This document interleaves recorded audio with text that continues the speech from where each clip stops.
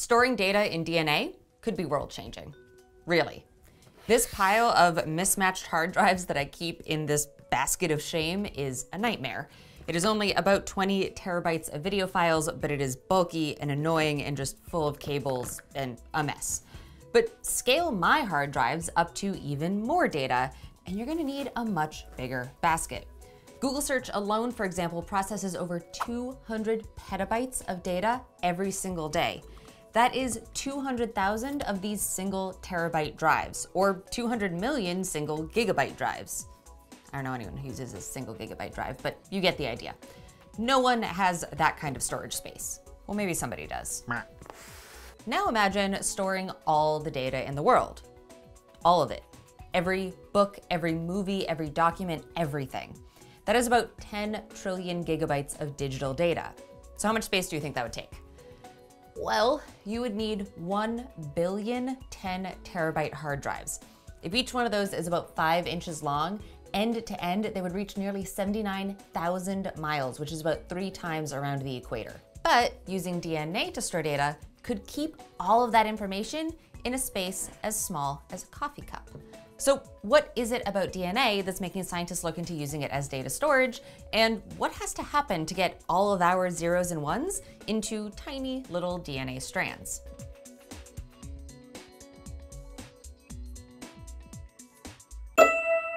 Gosh, this is great. Great footage. Scientists began playing around with storing data in DNA back in the 90s, and the idea has been around since the 1960s. But why? It seems like kind of a weird leap to go from tapes and hard drives to a biological molecule as a storage method. But DNA is the original data storage format. I'm a geneticist, so I'm biased. But every living thing on Earth stores the information it needs to build its cells and tissues and respond to its environment in its DNA. And DNA has some properties that would lead itself well to being a digital data storage solution. One is that it is super stable over time. Keep DNA in a dark, cool space, not even a freezer, but just something like a wine cellar, and it'll last for hundreds of years. DNA in permafrost has been decoded after as much as 30,000 years. It's a long time. 2, DNA has a really dense storage capacity. All of the information needed to make you is stored in almost every single one of your cells. And, tiny spoiler, a single gram of DNA, about half the weight of a sugar cube, can store at least 215 million gigabytes of data.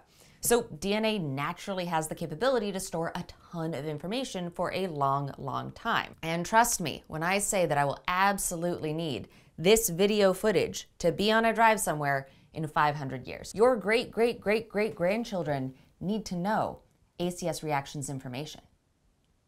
Okay, so while theoretically all the data in the world could fit in a coffee cup, it would probably be more easily accessible and a bit more useful if we stored it in a space about the size of a household refrigerator.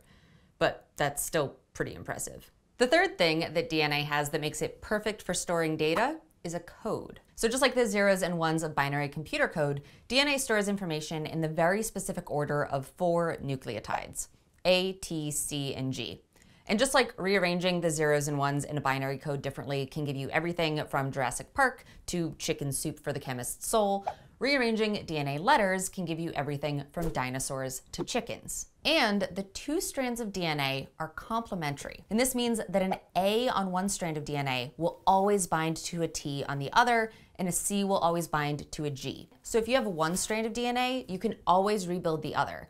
And this makes copying information really easy, and it is absolutely critical to how everything else in this episode is gonna work. It's also phenomenally important to all of life here, but you know, priorities. Another plus of storing data in DNA is that it's not gonna become obsolete. We're gonna be sequencing DNA a lot longer than we ever used floppy drives. And if it's implemented carefully and thoughtfully, DNA data storage has the potential to be way more environmentally friendly than continuing to produce hard drives out of metal and plastic. The funny thing is that in 2018, when I graduated from grad school, our gel imager was still using Windows 98, and it only had a floppy drive. So in fact, I used floppy drives till 2018. There are going to be 5 big steps for storing and accessing data in DNA. First, you're going to need to turn the zeros and ones of computer file language into the A's, T's, C's, and G's of DNA language. That will happen in your computer. Second, you need to physically print out a strand of DNA that encodes those specific A's, T's, C's, and G's. This is going to happen on a DNA printer. Then you can go store your DNA in a tube somewhere. Third, when you're ready to retrieve your data, you need to access the file or set of files of interest from your DNA storage tube. Fourth, when you want to read the information you've accessed, you have to take that DNA molecule and then read out the sequence of A's, T's, C's, and G's that are on it. That happens in a machine called a sequencer. Fifth and finally, you can then turn that text file of A's, T's, C's, and G's into zeros and ones again. And that happens once again in your computer. Okay, so now let's go from theory to reality. I'm going to convert our very first ACS reactions video into DNA. So to do that, I first have to scroll way back to the bottom of the ACS reactions page to here in 2014. It's a long time ago. So I took that video file and I wanted to turn it into binary code. So remember that at their core, computer files are strings of zeros and ones. And when I did this for just the very first frame of the, oh, my computer is so dirty. So I converted just the first frame of that video into zeros and ones. And it was thousands of pages of zeros and ones, thousands of pages, truly. Like I thought I was gonna print it all out, but then I didn't wanna kill all the trees. So, it's a lot of zeros and ones is what I'm telling you. So for fear of crashing my computer, I didn't do the whole video because it's not necessary. But now we need a method to turn all of these zeros and ones into A's, T's, C's, and G's. And one of the easiest ways to do that is to take pairs and say maybe 0, 0 would equal A, 0, 1 would equal T, 1, 0 would equal C, and 1, 1 would equal G. So you could take the information you have and it would actually be compressed by half because you'd go for 2 characters down to 1 character. But that's actually not very efficient or reliable. Instead, a team in 2017 used information theory principles to compress and error correct their data. Now look, it's complicated, but it's kind of like zipping files on your computer to make them smaller. It's better to zip your files before you store them as DNA. This isn't gonna happen, right? We can't, so much DNA. The team was able to store a full computer operating system, an 1895 French film, Arrival of a Train at La Ciotat, a $50 Amazon gift card, a computer virus, a pioneer plaque, and a 1948 study by information theorist Claude Shannon in a little over 14 million DNA bases. To put that into context, your human genome is 3.2 billion bases long. 14 million bases could fit onto a speck way smaller than the period at the end of a sentence. With this method, the team suggested that they could pack 215 petabytes of data into a single gram of DNA, which was way more dense than any other effort at the time. And to give that a little bit of context, 215 petabytes is like 1.5 billion Facebook photos. It's a lot of data. That actually doesn't sound like enough. The theoretical upper limit of DNA data storage is a zettabyte in a gram of DNA. That is 1 trillion gigabytes. Even Elon Musk doesn't have that much storage space. Probably. So let's say we use this method to turn our zeros and ones of our video file into A's, T's, C's, and G's. Now we have a file of A's, T's, C's, and G's. So how do we turn that text file into a strand of DNA? Well, I'll tell you that this is where our production budget runs out. I can code stuff. I can't afford to print the DNA. So you have to take the nucleotides that are in a text file on your computer and print them out as strands of DNA. You can think of it like an inkjet printer, but for DNA. Now you can do this a couple of different ways, but the most common and standard for a long time has been phosphoramidite chemistry. To get how this works, we have to take a little bit of a closer look at the A's, T's, C's, and G's that make up the DNA code. They're each different types of nucleosides strung together on a backbone of sugars and phosphates. A nucleoside plus one of these phosphates is called a nucleotide. And these phosphates are key. To build a strand of DNA, cells connect the phosphate group of one nucleotide to a free hydroxyl group on the carbon of the next nucleotide's sugar ring. So you can attach phosphate to sugar, phosphate to sugar, phosphate to sugar over and over to build a big long chain. But unlike a normal nucleotide, a phosphoramidite molecule has a phosphite in the place of the phosphate. That phosphite contains one fewer oxygen atom than the normal phosphate, and it can't connect to the next nucleotide. This means it's considered protected. If it's at the end of a chain of nucleotides, you can't add another. You can't keep growing that chain. However, those phosphates can be easily removed when necessary. So to print out DNA, you can start with your first letter as a phosphoramidite. Remember, in our DNA data storage scenario, This will stand for zeros and ones, but in the actual thing that you're printing out, it is a molecule called adenine, or A for short. Now imagine that you have a phosphoramidite A and you want to attach a G as the next base. Well, that phosphoramidite A is protected, so you can't add a G. Nothing will stick to it. So in order to add that G, you have to deprotect the phosphite group on the A and then wash the G's over it.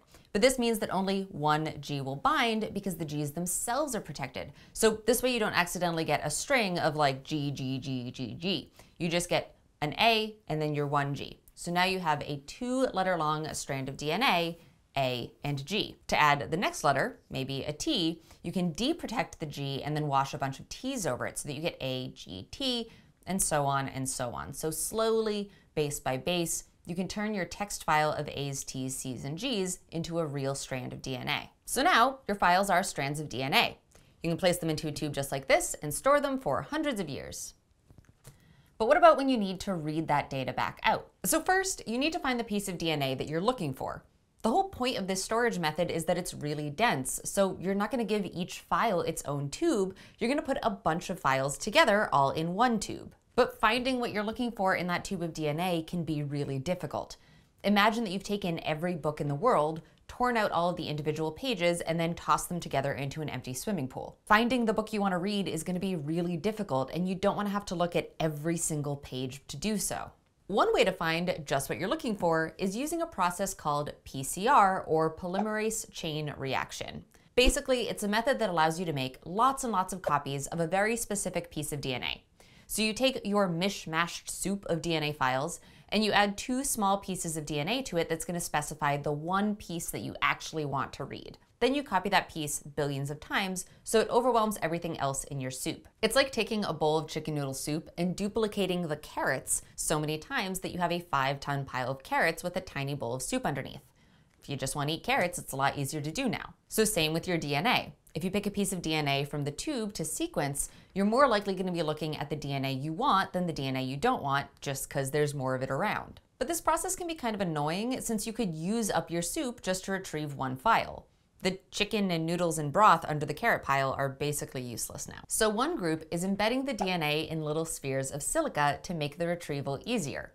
As a test, they encoded 20 different images into DNA. They then put little DNA barcodes on the outside of all of those spheres. These were little tags hanging off that would allow you to pick out the images that you wanted. So these barcodes corresponded to keywords about the image. Things like orange and cat for an image of a tiger. Then they could use fluorescent tagging to sort out just the spheres that they wanted to sequence. And I know this sounds a little bit like magic, so let me explain. Because the tags they put on the outside of the spheres are DNA, they can use the complementary nature of DNA to make tiny matching tags that will bind to only the tags that they're looking for, things like cat. You then stick a fluorescent molecule onto those matching tags and then mix them in with the sample of spheres. They'll bind to the tags on the images they're looking for, so now the images you want will have a fluorescent tag on them, and the images that you don't will not have a fluorescent tag on them. You can use a super special sorting machine to separate the fluorescing spheres out from the ones that aren't fluorescing, so now you have a group of just the files you were looking for. The team was able to accurately pick out the image they wanted from 20 images stored in DNA, and they say that this could work for up to 10 to the 20th files. It's a lot of files. So now you found your file.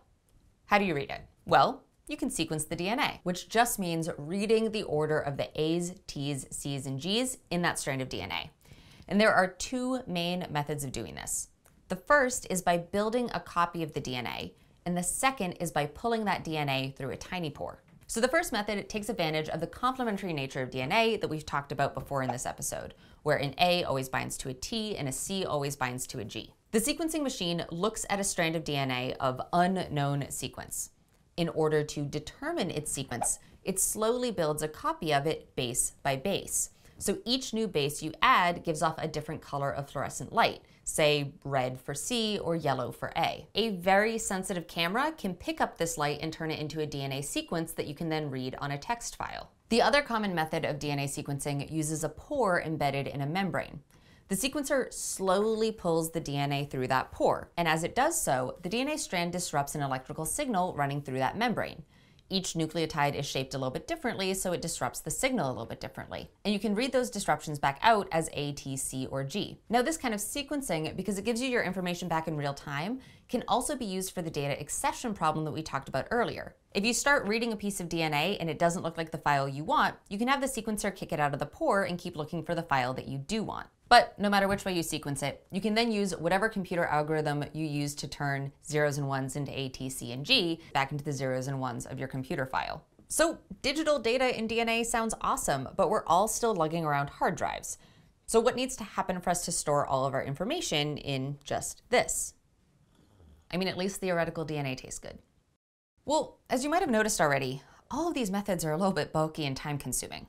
At the moment, it takes about a week to order printed DNA from most of the companies offering that service. Then it takes about a half hour of prep and a couple of hours of sequence to get that info back out when you want it. And there's also some computational time in there too. So this is all good for files that you don't need often, but it's not great if you just want to show someone the cute picture you took of your dog yesterday. Look at how cute she is. DNA data storage would be great for things you don't have to access often, replacing stuff like tape backups.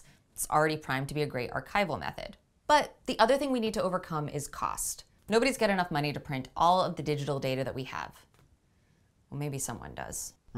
Currently, it would cost $1 trillion to write 1 petabyte of DNA. Again, that's like 6 million Facebook photos. That's way too expensive to make it accessible. One way to make it affordable might be to try new methods of writing out that DNA. EDS, or enzymatic DNA synthesis, is one promising new method. Like it sounds, this uses an enzyme rather than a typical chemical reaction to add a base to a growing nucleotide chain. Like the phosphoramidite synthesis, you start out with your first nucleotide and then slowly build your strand one by one. But EDS uses an enzyme that's carrying the next nucleotide that you want to add to the growing chain. Once it adds it, it then protects the end so more nucleotides can't bind. Then it does this with the next nucleotide and the next nucleotide and the next nucleotide. So this could be useful for making longer and longer strands of DNA, since the previous phosphoramidite method starts to peter out after about a few hundred bases. The combination of new DNA printing methods, the ability to write longer strands of code, and decreasing sequencing costs means that by 2030, DNA synthesis could reach affordable rates for long-term storage, something around $1 a terabyte each for reading and writing. Okay, so real talk, in my professional geneticist opinion, I really do believe that this is going to be a reality for archival data storage in about the next decade. Sequencing costs are coming way down, DNA printing costs are coming down, and it's a stable, compact, efficient storage solution for the massive amount of data that we are all creating every single day. And the potential for doing extra cool things like storing data in DNA inside living bacteria or sending stable DNA messages out into the solar system just makes the sci-fi loving part of my brain sing. So bring it on, Elon. I am ready to put your computational data storage capacity to shame with DNA. It's snack time.